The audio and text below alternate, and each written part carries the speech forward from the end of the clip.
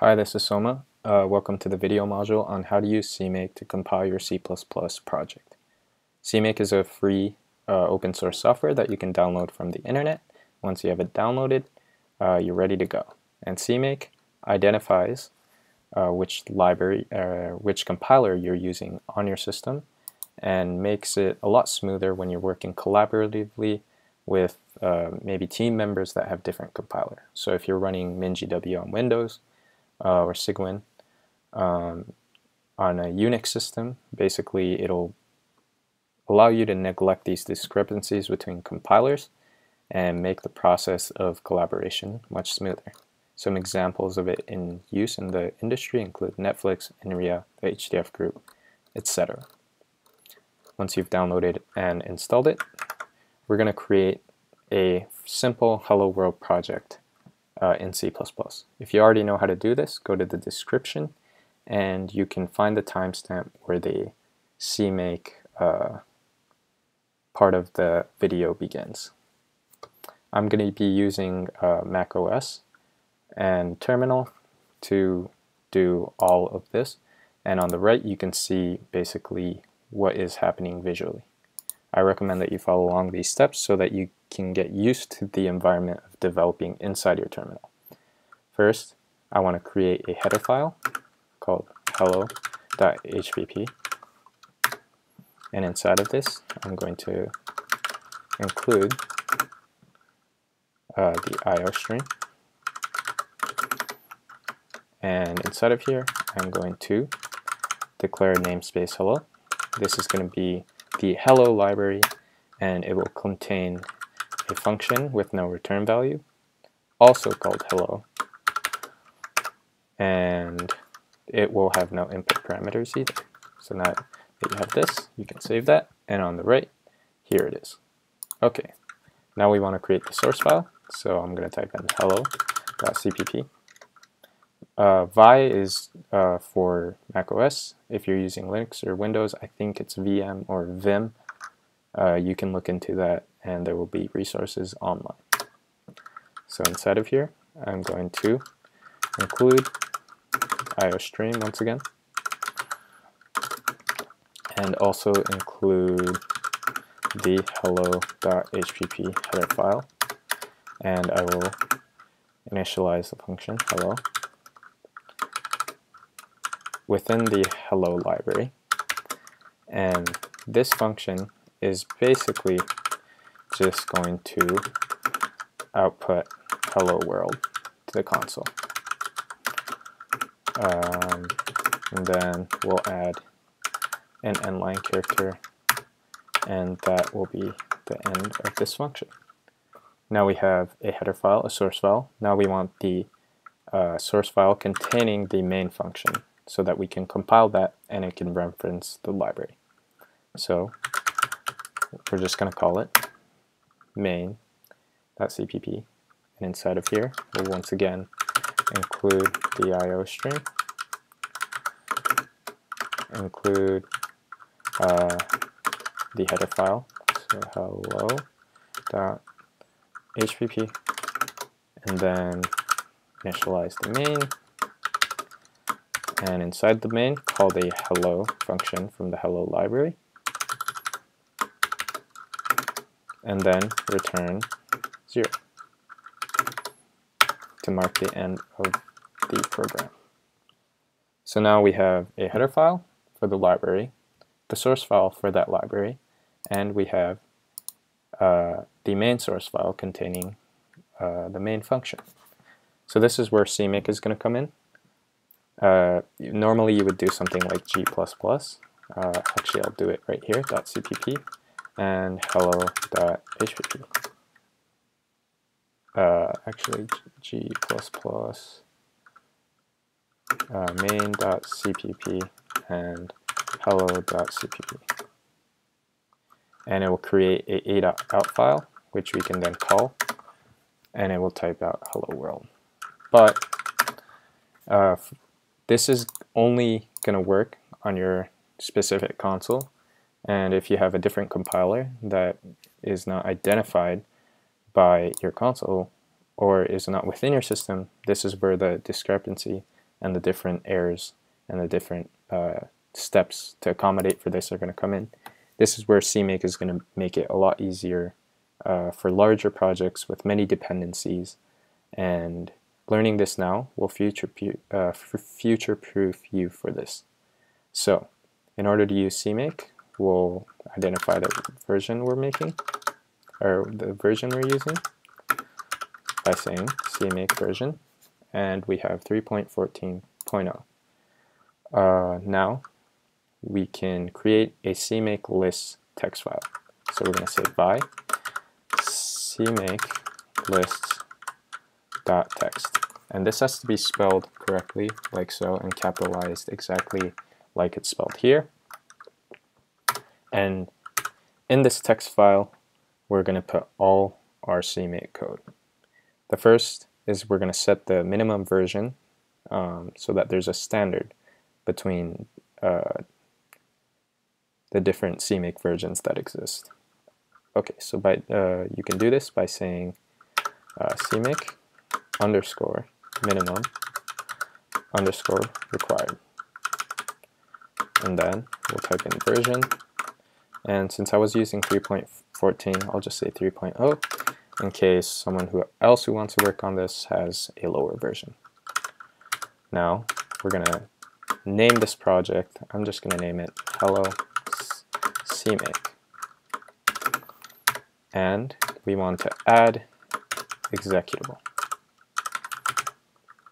And in this, we're going to specify what the output file is going to be named. I'm just going to name it Hello CMake, and which is the file to compile, which I've named main.cpp because that's where the main function exists. Now add underscore table, not table, library, and inside the add library command, we're going to type in the name of the library. I'm just going to name it hello because that's all it does. And then we're going to specify all the dependent files to this library. So remember that it has a header file and a source file that we've created. Okay, so now we're telling CMake that this is the main executable, which is the main.cpp, and we're adding a library hello and with the dependent files within it. Now we want to link these two together. So in order to do this, we want to do target underscore link underscore libraries, and inside of here we're going to say hello CMake is the main file, and we want to link the library hello. So that's the basic easy syntax.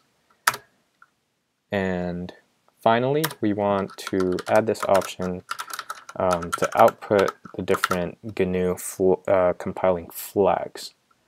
So remember that dash wall is going to display all warnings, so we want that there. This is add compile options.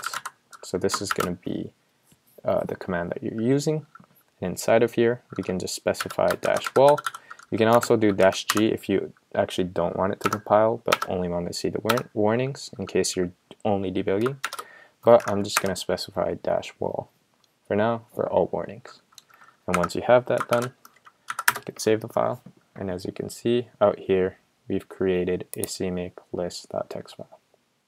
Okay, the text file itself is not going to do anything. You're not going to compile it. CMake is just going to read that later on. But for now, let's remove the a.out file, and that is gone. And I'm gonna make two directories called debug and release. So these are not necessary steps, but I'm gonna create two versions of my project. One is the debug version that we'll specify, and I'll show you how to do later. But in the debug directory, we're going to put the debug version, which is going to contain all the warning information and debug information, so that, for example, if you're sharing this project and you're debugging the project, other people can see what kind of warnings you got, so that you can work on it that way. The release version is going to be the one that is going to be that, for example, you're going to distribute to other people. If you've created an app and you want to release it on the App Store, you would then use the release option, because that one is optimized, does not contain all the warning options, and will be quicker to run. So now we'll go into the debug directory, and inside of here we're finally going to call the CMake, and then this is where we're going to set the debug flag. So -d CMake underscore build type equals, and then we're going to specify debug. And then now we want to select a directory. We're going to tell CMake, okay, which one is the CMake list.txt file that contains all the CMake syntax. And so that's in one directory above. So we're going to go back one directory by saying .. and you should be ready to run it. And if we had no warnings within our project, this is going to run correctly. It identified the different compiler and the directory that the compiler was in and did all the work for you. And if you look over here in debug, it created a bunch of files. Now make sure that the make file exists, and the make file is really the important one. But if you have errors in your CMake syntax, this will not run, and it will give you warnings that you should probably go ahead and fix. But for our case it worked, so we're going to continue to say make. Now make is basically going to do the final compiling, and if we do make, it's going to show you some colorful syntax, and if it built correctly without any warnings, it should go to 100%, and on the right it created one executable and one .a file. The executable is exactly the name we specified it to be, which is hello CMake, and then we have a lib hello.a. The .a extension is proprietary to Mac OS. Linux and Windows will have different extensions, so just be aware of that. Okay, now we want to run the our project, so we're just going to say /hello CMake, and there you go. You have hello world outputted to the console, so everything worked fine. If you have any warnings, go ahead and fix those, and then go ahead and debug it, and now you're ready to release it to the public. So we want to go back one directory and go back into the release directory, and then in the release directory we're going to do the same steps, except now we set the -d CMake underscore build underscore type equals release. This is going to tell CMake that we want to create an executable file that is optimized and ready for release. And we'll once again specify where the CMake list.txt file exists, one previous directory, and run it. And this should have no warnings and do the same exact thing. So if you look in release, it created all the files we need to make this project. And now, once you have that confirmed, type in make again, and there you go. So now you have the optimized version, which is going to run faster. For larger projects, this is going to make more of a difference, but I'll just be showing you now. Hello world is going to print really fast regardless. So in here, we'll type in hello CMake, and there you go, you have hello world. So that's it for this video module. I hope that this helped.